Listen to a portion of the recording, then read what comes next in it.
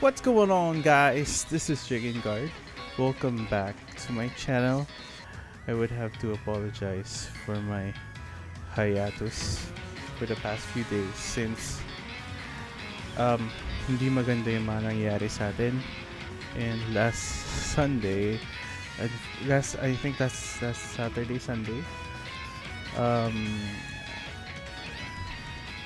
nadulas ako sa bahay. And I have to take some rest kasi it was not good. Pero anyway, I'm back. And siguro na-miss ko yung Pokemon. Sana na-miss nyo rin. So this vlog is all about Pokemon 2 months after na naging champion tayo. So update lang, because of launch of Pokemon Home, na-complete na natin yung Pokedex. 400 Pokemon. Yin. So, papakita ko sa inyo where to go or what to do after completing all the Pokedex, all 400 Pokemon. So, some Pokemon hindi nagre-register sa Pokedex. Yung mga galing sa Pokemon Ultra Sun, Ultra Moon. So, na-transfer ko yung mga dati kong starter Pokemon. Yung mga dati kong party Pokemon, mga favorite ko. Si Alolan Raichu. This is one of my favorite Pokemon. Way back sa Ultra Sun, Ultra Moon. So, transfer ko na sila papunta sa Pokemon Sword and Shield. So, ito siya. Galing siyang Alolan region. Next, syempre, yung basic ko pa rin. Si Cinderace. And then si Dragapult. Si Primarina, one of my favorite Pokemon din, na kinuha ko from Alolan region. Then yung na-raised ko na Shiny Vulpix. So Alolan Ninetales to, so Ice Fairy siya. And then yung legendary Pokemon doon, si Necrozma, na nag-fuse kay Lunala. So I heard meron kang magagawin dito sa hotel na to after completing the Pokedex and after becoming a champion. So let's see. Alam ko i-challenge tayo dito. So ito yung mga Game Freak. So ito.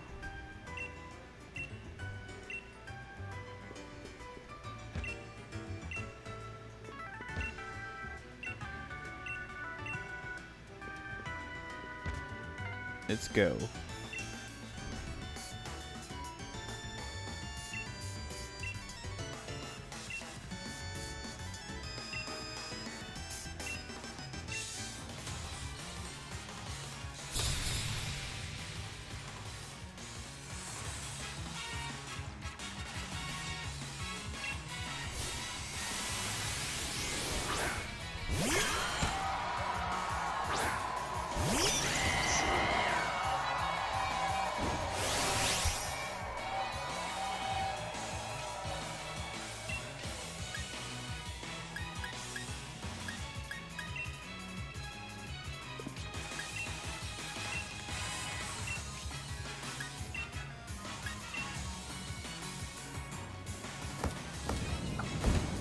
Na-miss ko yung special move niya nga ito eh.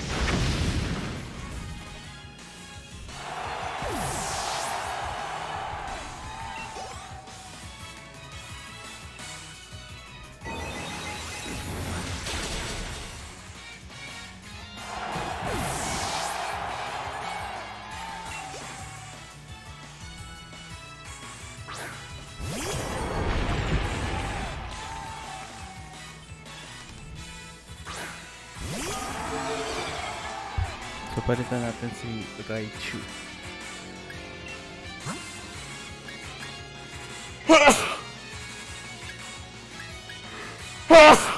Oh?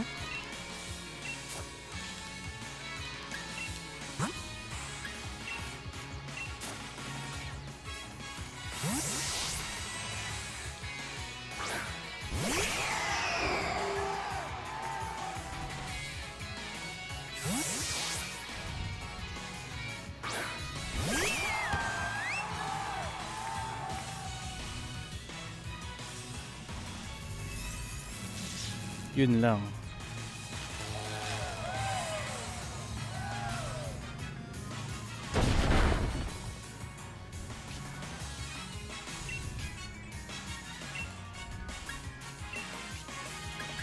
I-full restore natin siya.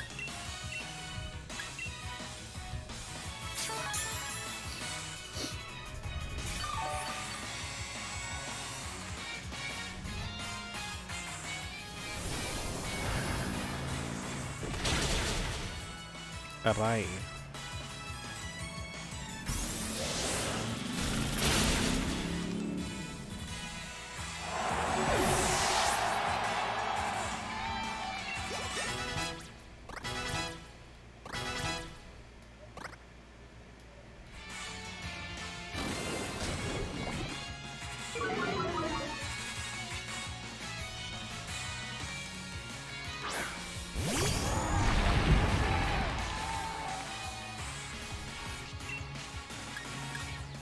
Parking area.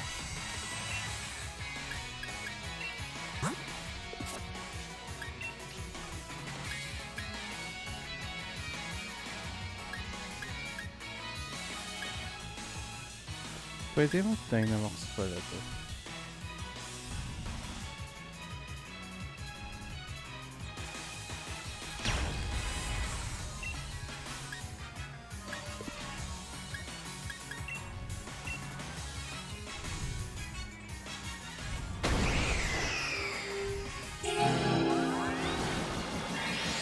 Yung special move.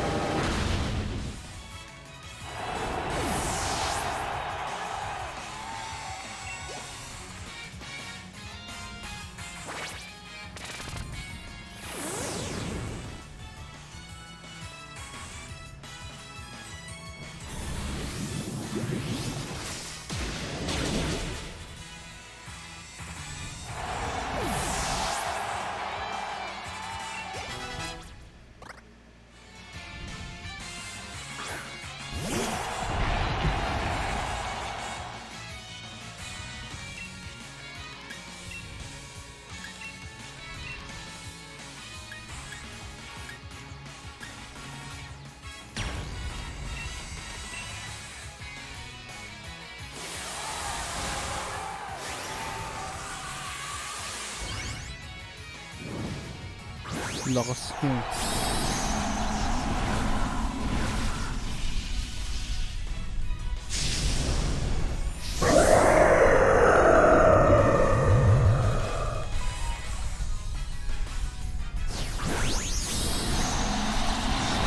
Wow. Kala ko Dynamax yung Snorlax niya.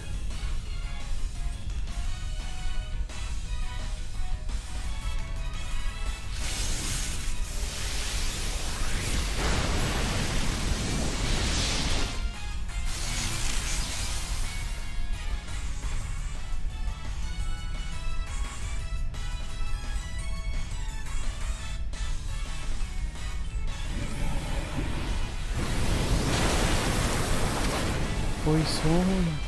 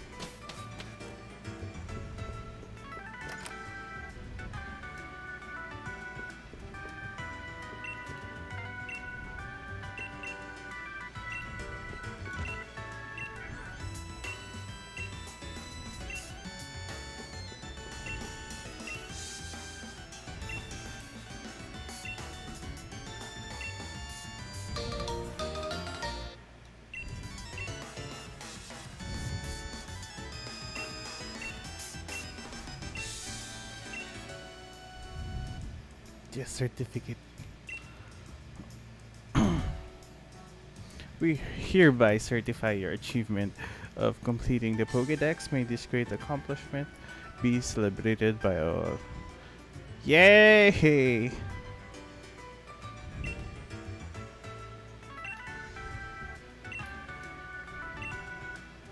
Na-update tayo yung league card natin, and this is the best part. The shiny charm, which increases the chance of finding a shiny Pokemon in the wild. And hindi lang sa wild, kasama daw yung sa pag-hatch ng egg. So, check natin kung ano yung update sa card natin. Ano yung na-update? Parang wala naman. Ito yata ang symbol sa taas. Anyway. So, ayun lang. Pupunta kayo dito sa anong town to? Sirchester Town. Tapos dito sa hotel na to, nandito yung mga Game Freak staff. Bibigyan kanila ng item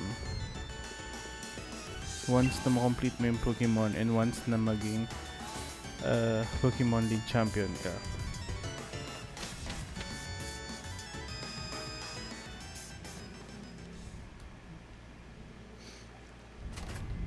If gusto nyo makalaro sa Pokemon or gusto nyo ng trade, gusto nyo ng tulong na makomplete yung Pokemon nyo, feel free to add me. So ito yung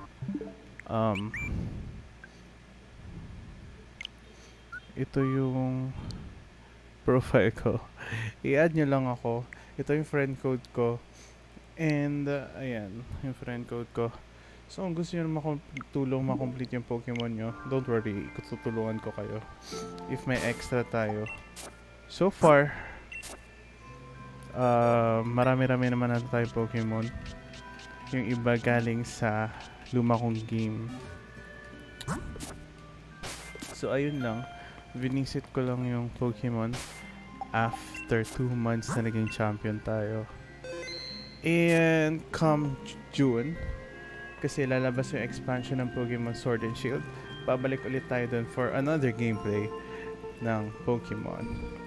Pero for now, siguro, ito muna yung gameplay natin for Pokemon Sword and Shield. Hindi mo na ako gagawa ng segment for this week kasi I started shooting yung short film. So abangan nyo na lang. I'll revise yung segment starting next week. May mga tatanggalin ako, may mga idadagdag, may mga babaguhin. Nag-sale yung Nintendo, so marami siyang games. Marami rin tayong binili. So don't worry, i-review ko mga to. Pirate Warriors, One Piece, Ninjala. Ito yung free game na magiging available this week. My Friend Pedro, Gargamoth, Super Battle Cards, Tower Fall, Away, Journey to the Unexpected, High Noon Revolver, The Escapist, Songbird Symphony, Regalia of Men. So halos lahat ito i-review ko, itong mga indie games na to. So magsa-start tayo ng review, mostly sa indie, kasi pag AAA games parang given na yan na bibilhin nyo kasi maganda sila. So this time around, let's focus on dun sa mga hindi masyadong kilalang game pero underrated. So yun. So thank you guys for watching and see you in the next one.